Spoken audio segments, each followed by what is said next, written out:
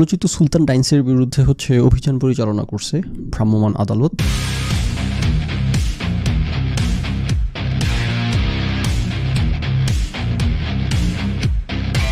অভিযান করছে, এটা আনএক্সপেক্টেড না, একটা অভিযোগ উঠছে, এত বড় একটা অভিযোগ উঠছে, তো সেটার ব্যাপারে তো অবশ্যই যথাযথ কর্তৃপক্ষের একটা উদ্যোগ নিতে হবে, একটা পদক্ষেপ নিতে হবে। সেটাই ওনারা নিয়েছেন, সেটা কোনো সমস্যা নেই, সেটা ঠিক আছে। কিন্তু কথা হচ্ছে যে একটু ভয় লাগে আর কি, একটু আতঙ্ক কাজ করে আর কি। কারণ বাংলাদেশে তো বলতে বলতে পুরনো হয়ে গেছে, আরেকবার বলি, কোনো কিছুই তো আসলে ফেয়ার না আর কি।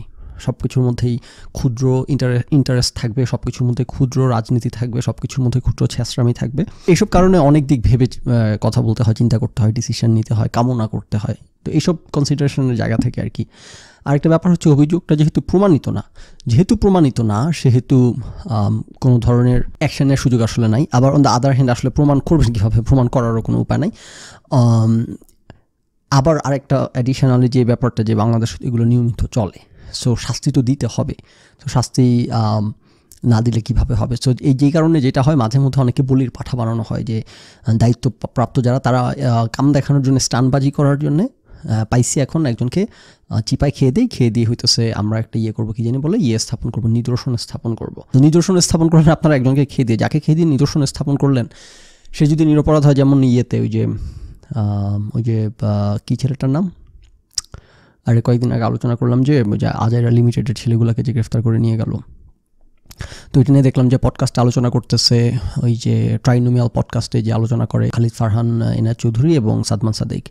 তো তারা দেখলাম খুব ক্যাজুয়ালি আলোচনা করে যাচ্ছে যে কী হইতে পারে এখানে, কী হয়। তো সেখানে একটা পসিবিলিটি তাদের আলোচনা উঠে আসছে এরকম, যে অন্যদেরকে একটা মেসেজ দেওয়ার জন্য এদেরকে ধরে নিয়ে এসে। সো মানে আলোচনাটা তারা এভাবে করে চলে গেল যে মেক সেন্স। খারাপ লাগে এগুলো দেখলে, কষ্ট লাগে এগুলো দেখলে। আচ্ছা যাক, কথা তো বলা যায় না বাংলাদেশের, তো আমরা জানি, সবাই না জানার কোনো কারণ নাই। হ্যাঁ, সাদমান সাদিক এটা ইঙ্গিত করছে বিভিন্ন সময় যে কথা তো বলতে পারি না দেখে কথা বললেন, এটা না বোঝার কিছু নেই, ঠিক আছে, তাহলে কথা বললেন না, কথা বুঝেন নাই। কারণ এই যে আলোচনাটা ওরা করলো, অন্য প্রসঙ্গে চলে যাচ্ছে যদিও, সবই ইন্টারটয়েন্ট। এই যে তারা আলোচনাটা করলো, এমনভাবে আলোচনাটা করে গেল, মনে হলো যে এটা খুবই স্বাভাবিক, খুবই গ্রহণযোগ্য, যে মেসেজ দেওয়ার জন্যে সম্ভবত এই কাজটা করা হয়েছে। তো এটা নিয়ে যদি রাগ প্রকাশ না করা হয়, যদি প্রতিবাদ না করা হয়, না করে যদি এভাবে কথাটা বলা হয়, তাইলে বাংলাদেশের ফাকটা রিয়েলিটিতে যারা বেড়ে উঠতেছে, যেই স্কুল কলেজ গোয়িং চ্যাংরা পোলাপান যারা ফাকটা রিয়েলিটিতে বেড়ে উঠতেছে, এরা কিন্তু এইটাই বুঝলো, এটাই জানলো। কারণ তারা কিন্তু পৃথিবীর ভব্যতা সম্পর্কে কোনো ধারণা নাই, কারণ বাংলাদেশ তাদের মাথা খেয়ে দিছে। তারা কিন্তু এটাই জানলো যে ও আচ্ছা, এইভাবে একজনকে খেয়ে দিয়ে আর বাকি 10 জনকে মেসেজ দেওয়া যায়। কেন আপনাকে খেয়ে দিয়ে মেসেজ দিতে হবে কেন? যে অপরাধ করবে তাকে শাস্তি দিবেন, যে অপরাধ করবে না তাকে শাস্তি দিবেন না। যে যতটুকু অপরাধ করবে তাকে ততটুকু শাস্তি দিবেন। তারা যদি, অন্য প্রসঙ্গে চলে যাচ্ছে যদিও, কিছু করার নাই, তারা যদি গ্রেফতার হওয়ার মতো কোনো অপরাধ না করে থাকে, একটা ভুল বিজ্ঞাপন দিয়ে, তাহলে তাদেরকে কেন গ্রেফতার করা হবে? এটা হচ্ছে আলোচনা না। তারা আলোচনা করলো কি, যে অন্যদেরকে মেসেজ দেওয়ার জন্য সম্ভবত গ্রেফতার করা হয়েছে। Big deal, make sense, right? তো এইগুলা হয় আর কি বাংলাদেশে, বোঝেন নাই? তো যেই কারণে এগুলো চলে আর কি। যে এখন দেখা গেছে যে একটা অভিযোগ উঠছে, সরকারের লোকজনও জানে যে এগুলো অহরহ হইতেছে রেস্টুরেন্টে, সুতরাং এই চান্সে হইতেছে খুব কাম দেখা একটা নিরপরাধ বলির পাঠা, আপনি বলতে পারেন, একটা বলির পাঠা একজনকে বানায় হইতেছে, বাকি সবাইকে শিক্ষা দেওয়া হচ্ছে। এতে করে খুব একটা মহানুভব মহতি কাজ হচ্ছে না, পান্ডামি হচ্ছে এতে করে। একটা কথা মনে রাখবেন, আইনের ব্যর্থ করে কখনো, একটা খারাপ দিয়ে কখনো ভালো হয় না। যে ক্রস ফায়ার করে, যেরকম আপনি মনে করেন যে ক্রস ফায়ার থেকে ভালো কিছু আসছে, ইনিশিয়ালি তো মনে হয়েছিল তো ভালোই, তো ক্রস ফায়ার করে সন্ত্রাসী মারা হচ্ছে। এখন সেই ক্রস ফায়ারের কী অবস্থা? সমানে যার সাথেই কথার 19 বিষয় তাকে ক্রস ফায়ারে দেওয়া হচ্ছে। পুলিশ চাঁদাবাজি করে, চাঁদা দিতে রাজি না হলে ক্রস ফায়ার পুলিশ।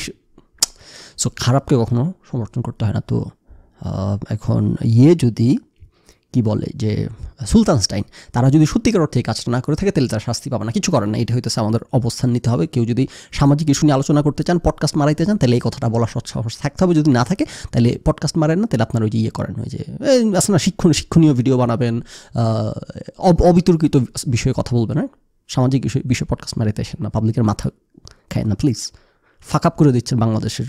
তো সুলতানস্টাইন যদি অপরাধ করে না থাকে, তাহলে তাদের সাথে জানি কাম দেখানো না হয়, সেটাই আমার চাওয়া, আমার প্রত্যাশা, এবং আমাদের সবার সেটা প্রত্যাশা হওয়া উচিত। এই কথাটা আরেকটা কারণে বলতে হচ্ছে, কারণ হচ্ছে যে এই যে ম্যাজিস্ট্রেট কোর্ট, মোবাইল কোর্ট, তারাও কিন্তু আরেক স্টানবাজ, পাওয়ার ট্রিপে থাকে। বাংলাদেশে তো সকলেই পাওয়ার ট্রিপে থাকে, একটু পাওয়ার পাইলে কিন্তু পাওয়ার ট্রিপ শুরু হয়ে যায় বাঙালির।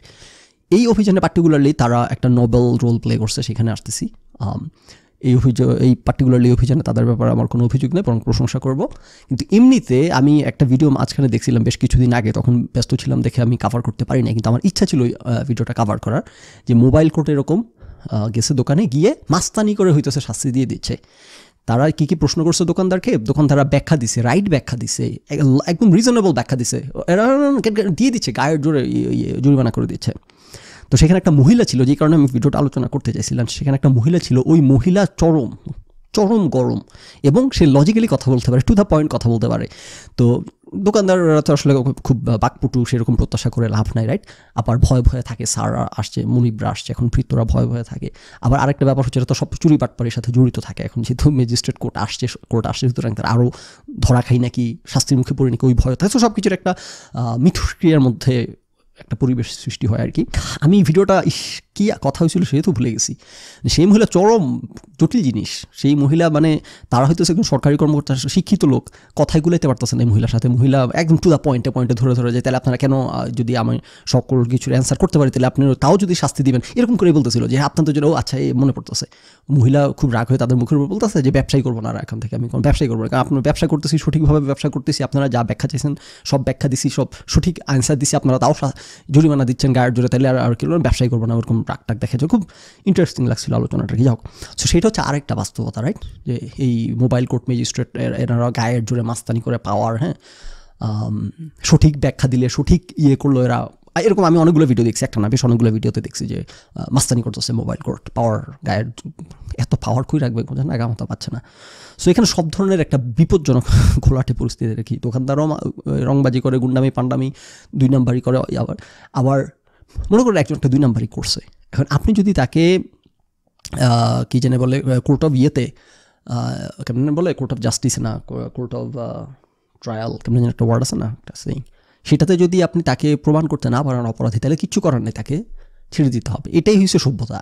এইভাবে হইলে ন্যায় বিচার প্রতিষ্ঠা হবে। কিন্তু আপনার মনে হয়েছে আপনার যে না, সে এখানে 2 নাম্বারই করছে, কিন্তু আপনি তাকে ধরতেও পারতেছেন না, কথাতেও ধরতে পারতেছেন না, প্রমাণও ধরতে পারতেছেন না, কিন্তু আপনার মনে হয়েছে। কিন্তু আপনি যেহেতু পাওয়ারফুল, আপনার মনে হওয়ার কিন্তু এখন ওজন বেশি, আপনার হাতে ক্ষমতা আছে, আপনার হাতে কলম আছে, আপনার মনে হয়েছে, আপনি গ্যাট করে দিয়ে দিলেন, এটার ভিত্তিতে। এগুলো তো অসভ্যতা, রাইট? তো ওই জায়গা থেকে এই মোবাইল কোর্ট যেটা করছে, খুবই নোবেল একটা কাজ করছে, ইন দ্যাট যে তাদের কথাবার্তা কিছুটা গরমিল পাওয়া যাচ্ছিল অভিযানের সময়। এবং যেহেতু এখন চিপায় আসছে গুলশান, কিনা নাম সুলতানস ডাইন, যেহেতু এখন চিপায় আছে, এখন কিন্তু তাদেরকে হইতেছে যে এই তিল পাইলে এটাকে এখন তাল বাড়ানোর কথা, বাঙালির এখন তিল পাইলে সেটাকে তাল বাড়ানোর কথা, তাদের উপর ঝাঁপায় পড়ার কথা, তাদের উপর খুব খবরদারি আইন ন্যায় ঠেসে ধরার কথা চারদিক থেকে। সেই কাজটা মোবাইল কোর্ট করে নাই। সেটা কি, যে মাংসের হিসাবে গরমিল, যে কসাইয়ের কাছ থেকে মাংস আনে, সেই কসাই হইতেছে ফোন দিচ্ছে কসাইকে ফোন দিয়ে বলছে যে কত কেজি মাংস নিচ্ছে আপনাদের কাছ থেকে, বলছে 125 কেজি। কিন্তু অভিযানের শুরুতে রেস্টুরেন্টের একজনকে জিজ্ঞেস করছে আপনারা আজকে কত কেজি মাংস আনছেন, বলছে 150 কেজি। পার্টনার সাপ্লায়ার আপনাদেরকে দিল 125 কেজি, আপনারা বলতেছেন 150 কেজি, তাহলে বাকি 25 কেজি কোথেকে আসছে? বাকি 25 কেজি কি কুকুরের গোশত, বিড়ালের গোশত? তাহলে কি অভিযোগই সত্যি? তো এটা একটা জেনুইন পয়েন্ট এবং একটা সিরিয়াস ভ্যালিড পয়েন্ট। নাও বাস্তবতা যেটা, যে আমরা আসলে যে ব্যাখ্যাটা পরে রেস্টুরেন্টের মালিক দেয়, যে আসলে আমরা তো আসলে প্রতিদিন কে কত আসতেছে যাইতেছে অত অ্যাকুরেট তথ্য জানি না, মোটামুটি 120, 30, 40, 50 কেজি আসে। তো আপনি যখন জিজ্ঞেস করছেন, উনি একটা রাফ এস্টিমেট হিসেবে 150 কেজি বলছে। আজকে নির্দিষ্টভাবে আজকে কত কেজি আসছে উনি আসলে এটা জানে না, ওই যা আসে কম বেশি গিভ অর টেক ওই হিসেবে বলছে।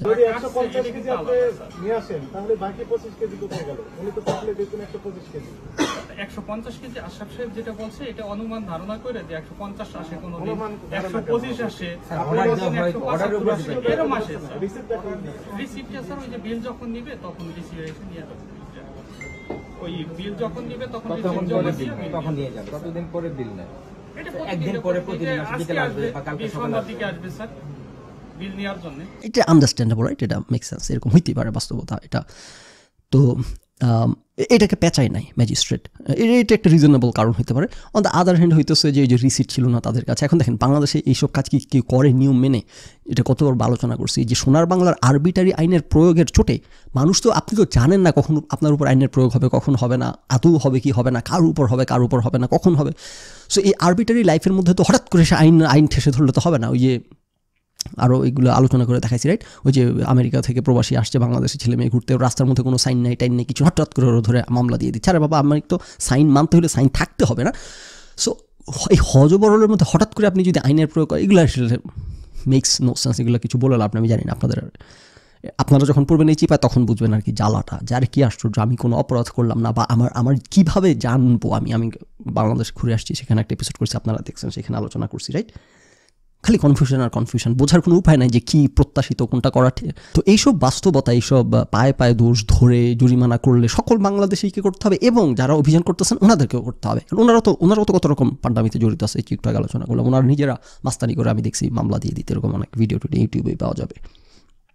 সো সেই জায়গা থেকে ওনারা যেহেতু একটু গরমিল অ্যান্সার করছেন এবং এটার একটা রিজনেবল ব্যাখ্যা আছে বলে মনে হয়েছে বাংলাদেশের বাস্তবতায়, সো তারা ছেড়ে দিচ্ছেন, কোনো ধরনের শাস্তি দেন নাই। ওনাদেরকে বলছেন যে আপনারা এসে আমাদের কাছে জবাবদিহি করে যাবেন। সো আশা করি যে যদি রিজনেবল অ্যান্সার দিতে পারে, তাইলে ওনারা মাস্তানি করে গায়ের জোর খাটায় যে চিপায় পাইছে এখন একটু কাম দেখায়, এগুলো করবেন না, এটা আশা করতে চাই আর কি আমি। এটাও আশা করতে চাই যে সুলতানস্টাইন কোনো এই ধরনের যে অভিযোগ উঠছে এই ধরনের কোনো কাজের সাথে আসলে জড়িত না, অথবা যদি জড়িত, অথবা তারা তো আসলে সত্যিকার অর্থে যে মাংস সাপ্লায়ার, সে যদি মুনাফা করার জন্য মাংসের মধ্যে অন্য কিছু ঢুকিয়ে দিয়ে খাসির গোস্ত বলে টাকা আদায় করে সুলতানস্টাইনের কাছ থেকে, সেটা সুলতানস্টাইনের অপরাধ না, এটা তার অপরাধ, কিন্তু সুলতানস্টাইনকে রেসপন্সিবিলিটি নিতে হবে। এটা আরেকটা পয়েন্ট ম্যাজিস্ট্রেট ফাইন্ড আউট করছে, যে গোস্ত আনার সময় আপনাদের সেখানে কেউ উপস্থিত ছিল কিনা বা সবসময় থাকে কিনা, সেটা বের হয়েছে যে না, সবসময় সেখানে সুলতানস্টাইনের রেপ্রেজেন্টেটিভ বা উপস্থিত থাকে না। তো এটা কিন্তু সিরিয়াস জায়গা, যাতে আপনি যদি আপনাদের লোকজন গিয়ে যদি সেখানে উপস্থিত থেকে বাছাই না করে আনে, তাহলে তাকে কী দেওয়া হচ্ছে, কী খাওয়াচ্ছেন আপনারা, এটা তো আপনাদেরকে দায় নিতে হবে। সো এটা একটা সিরিয়াস জায়গা, এবং এটা আপনারা সবাই যেটা কোনো রেস্টুরেন্টই করেন, রাইট? সো এই স্ট্যান্ডার্ড ধরলে তো শুধু সুলতানস্টাইনকে ধরলে হবে না, সকলকে ধরতে হবে, এবং সকলকে ধরতে গেলে কাউকেই পাওয়া যাবে না। তাহলে কেউই যেটা করতেছে না সেটা হঠাৎ করে সুলতানস্টাইনের উপর চাপায় দেয়া কেন? সো দেখেন, এগুলো এই যেটা বললাম আরবিটারি আইনের প্রয়োগ আর কি। হ্যাঁ, কিন্তু এটা একটা জেনুইন জায়গা, একটা ভ্যালিড জায়গা, একটা লেজিটিমেট জায়গা, যে সুলতানস্টাইনের রেপ্রেজেন্টেটিভ সেখানে উপস্থিত থাকতে হবে সবসময়। যদি না থাকে তাহলে জরিমানা হবে, এবং ওই যেটা আর কি আজকে জরিমানা করবে, তারপর কালকে থেকে কিন্তু আবার সুলতানস্টাইনের রেপ্রেজেন্টেটিভ যাবে না, কারণ সে জানে যে এই মগের মূল্যকের মধ্যে হুদাই ওই একদিন হঠাৎ করে জরিমানা করবে, জরিমানা টাকা পে করে দিব, ওইটুকুই শেষ। বুঝতে বুঝলেন না? আপনি বলেন না এই দেশে কোন জিনিসটা নিয়ম মেনে যে পই করে প্রতিদিন একইভাবে হবে, এমন কোনো গ্যারান্টি আছে? যে এই আইন সকলে প্রতিদিন একইভাবে মানানো হবে, এমন কোনো গ্যারান্টি আছে? নাই। হঠাৎ করে সুলতানস্টাইনের উপর আইনের প্রয়োগ করা শুরু করে, এটা একটা হাস্যকর ব্যাপার। সো কিন্তু এই অভিযোগগুলো রিয়েল, তদন্ত হচ্ছে, সেটাও রাইট, কিন্তু কথা হচ্ছে যেগুলো কোন দিক থেকে কোন দিক যাবে, কে বিপদে পড়বে, কার উপর দিয়ে হঠাৎ করে, এগুলো একটা প্রশ্নের জায়গা আর কি, আলোচনার জায়গা আর কি। এগুলো অ্যাগেন আপনারা হয়তো খুব খুশি হচ্ছেন যে ও আচ্ছা ম্যাজিস্ট্রেট গেছে, অডিট হইতেছে, আইনের প্রয়োগ। আমি কিন্তু খুশি হইতেছি না। অ্যাগেন যেটা বললাম, এগুলো আরবিটারি আইনের প্রয়োগ, আলোচনা হয়েছে দেখে একটু কাম দেখাইতেছে এখন, আবার আগামীকালকে থেকে সারা বাংলাদেশের এইগুলোই চলতে থাকবে, রাইট? সো ওকে, এখানে আপনি বলতে পারেন যে এত জনসংখ্যা, এত মানুষ, এত অনিয়ম, গরিব দেশ, এত কিছু কি মেনটেন করা সম্ভব কিনা? হ্যাঁ, সেটা বললে আমি আপনার সাথে সে আলোচনা করতে রাজি আছি। ও গরিব দেশ মেনে নিচ্ছেন? আমেরিকা না, বাংলাদেশ, লস অ্যাঞ্জেলেস না? হ্যাঁ, ও আচ্ছা ঠিক আছে। না, এমনি তো আবার শুনি লস অ্যাঞ্জেলেসটা, সেই জন্য লস অ্যাঞ্জেলেস হলে কিন্তু মেনে চলতে হবে। আর যদি মেনে চলতে না পারেন গরিব দেশ দেখে, তাহলে ওইটাও মেনে নেন যে হ্যাঁ, আমরা গরিব দেশ, আমরা থার্ড ওয়ার্ল্ড কান্ট্রি, দেখে এই অবস্থা। তাহলে কিন্তু আর এত কথা বলতে হয় না। আপনি যদি এটা মেনেন, দেখেন ভাই আমরা একটা থার্ড ওয়ার্ল্ড কান্ট্রি, আমরা পৃথিবীর সবচেয়ে তলানির একটা দেশ, হোয়াট বেটার ডু এক্সপেক্ট, তাহলে ও আচ্ছা, মেক সেন্স। না তা না, তখন তো আবার প্রচণ্ড একটা ইন্টারেস্টিং ব্যাপার হচ্ছে, এখানে একটা পোস্ট করছেন একজন ভদ্রলোক। এই ভদ্রলোকের নাম হচ্ছে মঞ্জুরুল হক। উনি হচ্ছেন বারকোডের মালিক, বারকোড আরেকটা রেস্টুরেন্ট। সো এই বারকোড রেস্টুরেন্টের ব্যাপারে আমি জানি না, আপনারা বাংলাদেশে হয়তো জানেন। সো আমি যখন দেশে গেছিলাম কয়েক মাস আগে, তখন জানতে পারলাম চট্টগ্রাম গিয়ে যে এই বারকোডের যে মালিক, উনি হইতেছে চট্টগ্রামের। তো জানতে পারলাম যে বারকোডের অনেকগুলো রেস্টুরেন্ট আছে, এগুলো খুব পরিচিত এবং খুবই জনপ্রিয়। সো আমি বেশ কয়েকটা রেস্টুরেন্টে গেছি বারকোডের, আমাকে চট্টগ্রামের লোকজনই নিয়ে গেছেন, অনেকগুলো রেস্টুরেন্টে নিয়ে গেছেন। দেখলাম যে হ্যাঁ, পরিবেশ আলাদা, খাবার মান ভালোই, খারাপ না, ইন্টারেস্টিং মনে হয়েছে আমার কাছে, একটু ডিফারেন্ট করার চেষ্টা করে, এবং তারা নাকি খুবই জনপ্রিয় এখন, রাইট? ওকে, সো বারকোডের যিনি মালিক, তাদের চেইন অনেকগুলো রেস্টুরেন্ট আছে, মঞ্জুরুল হক, উনি একটা পোস্ট দিচ্ছেন যে I have 100% faith in Sultansdine. As a restaurant owner, I know how helpless we are at times. We are always an easy target for everyone. দেখেন এই যে কথাগুলো উনি বলতেছেন, ওনার একটা ক্ষোভ বোঝা যাচ্ছে, রাইট? যে আমরা আমি রেস্টুরেন্ট ওনার হিসেবে জানি আমরা কতটা হেল্পলেস, এবং আমরা কত ইজি টার্গেট। তো টার্গেট হওয়ার কথাটা কেন আসতেছে, হেল্পলেস কেন বলতেছে? আমার ধারণা এগুলো ইঙ্গিত করতেছে ওই যে ম্যাজিস্ট্রেটদের অভিযান, কদিন পর রেস্টুরেন্টে অভিযান হয়, রাইট? এই ছাড়া আর কি ইঙ্গিত করতে পারেন উনি, আমি ঠিক মাথায় আসছে আসতেছে না। I don't want to say more about this easy target issue, easy target আবার ইয়েতে বেশি রাখছে, but all I can say is please everyone don't believe in something which doesn't have any logic or proof. ওনার এই পোস্টটা কয়েকটা কারণে interesting. Number one being যে এদের সাথে সবাই সেফ প্লে করে, রাইট? ভয়ে থাকে, আতঙ্কে থাকে, কোনো বিষয়ে মুখ খোলে না, সবসময় সেফ সাইডে থাকবে, হ্যাঁ, এগুলো করে বেড়াবে। তো এগুলো করতে করতে বাঙালি এমনিতেই তাদের পার্সোনালিটি এরকম হয়ে গেছে, ছিচকা মিচকা সুবিধাবাদী। এই কারণে আপনি দেখবেন যে এরা মনে করেন যে যারা একটু ভালো আছে তারা কিন্তু নিজেকে নিয়ে ভালো থাকার চেষ্টা করে, অন্য কোনো কিছুর মধ্যে নাক গলানোর চেষ্টা করে না, বিতর্কিত বিষয়ে কথা বলবেন। ধরুন আপনি ইউটিউবারদের কথাই বললাম, হ্যাঁ, এরা ভালো আছে, গ্রো করতেছে, ফ্যান ফলোয়িং হইতেছেন, বিতর্কিত বিষয়ে কথা বললে তো তাদের সুখের ঘরে তুষের সোনার বাংলা কে কোন দিক থেকে কখন খেয়ে দেয়, সো তারা অ্যাভয়েড করবে খুব ইচ্ছাকৃত। সো এই জিনিসটা, এই বাস্তবতাটা কিন্তু এই যে রেস্টুরেন্ট ওনারদের ক্ষেত্রে, এটা কিন্তু সকলের ক্ষেত্রে সত্য। কারণ এই যে চিপায় পড়ছে এখন সুলতানস ডাইন, তাদের আশেপাশের কেউ কিন্তু, আর সবাই প্রতিবাদ করবে কিন্তু কোনো রেস্টুরেন্ট মালিক প্রতিবাদ করবে না জীবনেও। কেন? কারণ সে এখন ভয় আছে যে আমি কথা বলতে গেলে আবার আমি না কোন প্যাঁচে পড়ি, এই জন্য সে চুপ করে থাকবে, রাইট?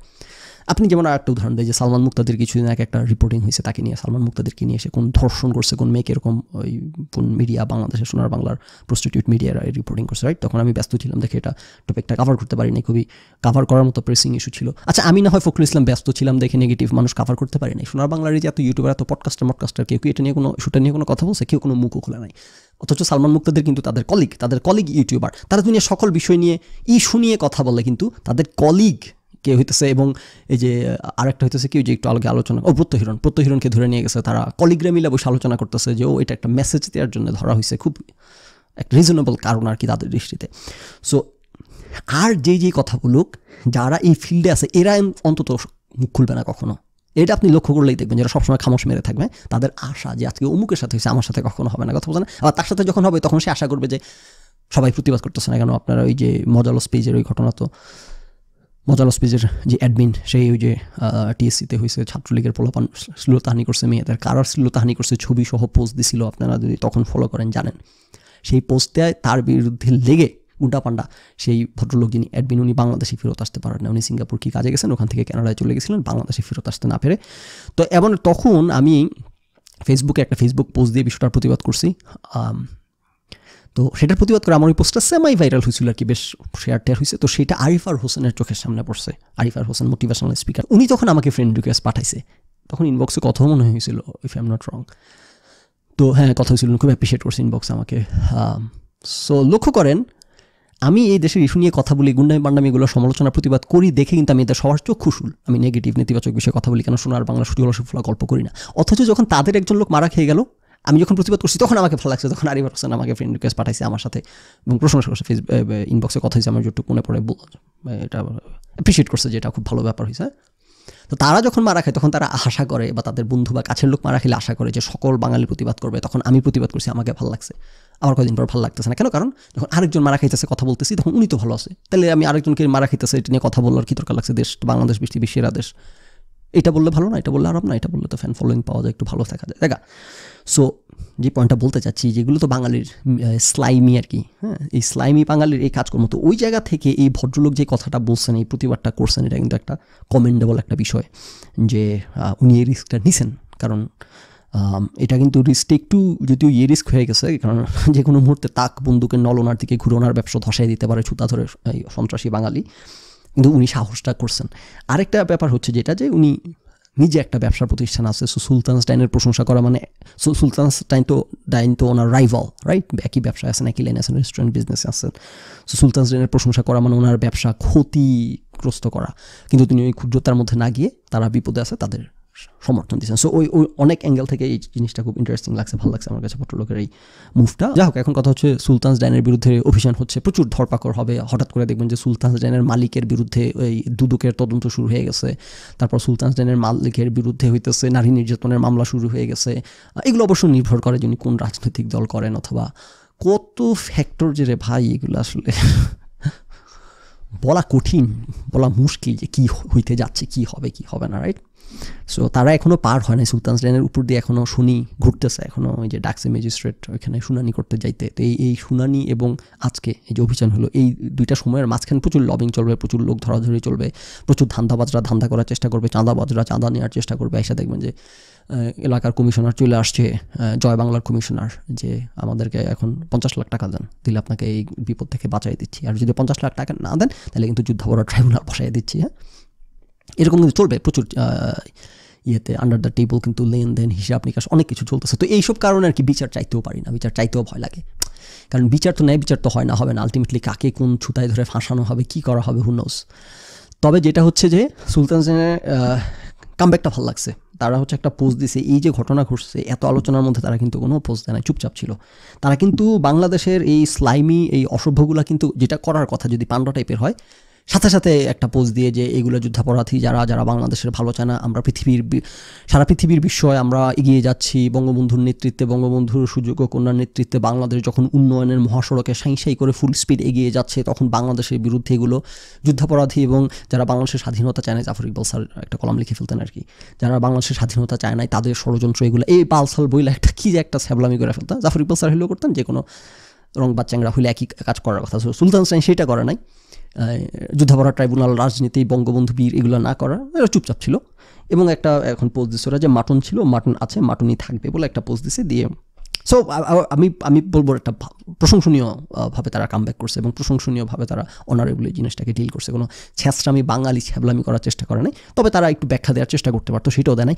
মেবি বিকজ যে এই মুহূর্তে এই পরিস্থিতিতে মুখ বন্ধ রাখাই ভালো, মুখ খুললে খেয়ে কোন দিক থেকে কোন ছুতা ধরে আবার কোন প্যাচে ফেলে, তার চেয়ে মুখ বন্ধ রাখি, চুপচাপ থাকি, লেট ইট সাবসাইড, আলাপ আলোচনা থেমে যায়। যাই হোক, এখন মনে হইতে পারে আমি যে সুলতানকে সমর্থন করতেছি এত বড় অভিযোগ ওঠার পরও, না, সেটা নেসেসারিলি সত্যি না। আমার একটাই ভয়ের জায়গা যে তারা যদি এই অপরাধটা যদি না করে থাকে, এখন তাদের বিরুদ্ধে অভিযোগটা কিন্তু রিয়েল। কারণ আমাকে পোস্টে একজন কমেন্ট করছে যে উনি একদিন এই সুলতানস্টাইন থেকে হয়েছে খাবার বিরিয়ানি আনছেন, খাইতে বসে, তারপরে হাড় দেখে ওনারও সন্দেহ হয়েছে এবং বমির মতো অবস্থা হয়ে গেছে, এটা দেখে তারপর উনি খেয়ে শেষ করছেন, অর্ডার করে ফেলছেন, টাকাটা তো শ্রাদ্ধ করতে হবে, রাইট? সো এই একটা দেখা যাচ্ছে অনেক আলোচনা, অনেকের মধ্যে এই জিনিসটা সামনে আসছে। সো সুলতানস্টাইনও দায় এড়াইতে পারে না ইন দ্যাট যে মেবি তারা মাংস সাপ্লাইয়ের এই কাজটা করছে, ধরে নিলাম, কিন্তু এই জিনিসটা মনে হচ্ছে একটা আলোচনায় আসছে, এই জিনিসটা অভিযোগ, তারা ব্যবসা করে, তাদের প্রতিষ্ঠান নিয়ে কি আলোচনা কানাঘুষা হচ্ছে তাদের কানে আসে নাই? নিশ্চয়ই আসছে। কিন্তু কথা হচ্ছে যে যেটা বললাম যে এই দেশে তো ন্যায়ের বিচার নাই, আরবিটারিলি আইনের প্রয়োগ হয় এবং নানান হিসাব কিতাব করে আইনের প্রয়োগ করা হয়। সো এই হিসাব কিতাবের মধ্যে যে কি ভিকটিম হয় নাকি, রাইট? আপনার ন্যায় বিচারের তো জায়গা একটাই, যে আপনি এটা মেক শিওর করতে হবে যে বিচারের নামে যেন কোনো নিরপরাধ ব্যক্তি শাস্তি না পায়। সেটা করতে গিয়ে যদি কোনো অপরাধী তার অপরাধ প্রমাণ করা যায় না, বিধায় পার পেয়ে যায়, সেটাও কিন্তু ভালো, সেটাও কিন্তু স্টিল ন্যায় বিচারই হইতেছে।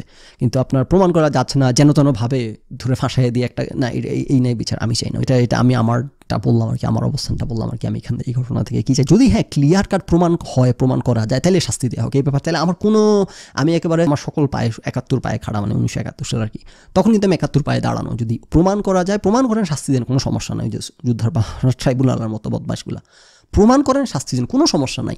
শুধু প্রমাণ করলে হবে না, বিয়ন্ড রিজনেবল ডাউট প্রমাণ করতে হবে। ন্যায় বিচারের স্ট্যান্ডার্ড কিন্তু অনেক হাই। হ্যাঁ, সো আপনি বিয়ন্ড রিজনেবল ডাউট প্রমাণ করেন, শাস্তি দেন, কোনো সমস্যা নাই। কিন্তু যদি বিয়ন্ড রিজনেবল ডাউট প্রমাণ করতে না পারেন, আপনার মনে হচ্ছে আপনার, হ্যাঁ, তার মনে হওয়াটা মনের মধ্যে নিয়ে বসে থাকেন, লেট দেম গো। এই আর কি আমার কথা।